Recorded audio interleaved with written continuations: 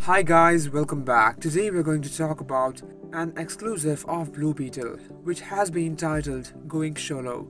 Xolo is really excited and he is literally Jaime Davis, the Blue Beetle in the movie Blue Beetle, and obviously it's going to be sick.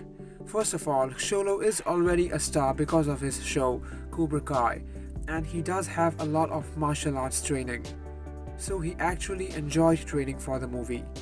We can all agree with him that his suit looks really cool. Yes, he was seen bragging about the leg day, but he deserves to brag. Obviously, he had to work on his legs, and the action scenes are dynamic and mesmerizing. Like, I can watch him all day.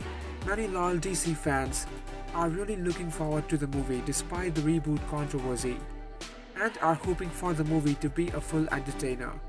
Xolo himself was worried about the movie after the strike, but the audiences are giving a good response and are supporting the movie in promotions, as the cast members can't do that.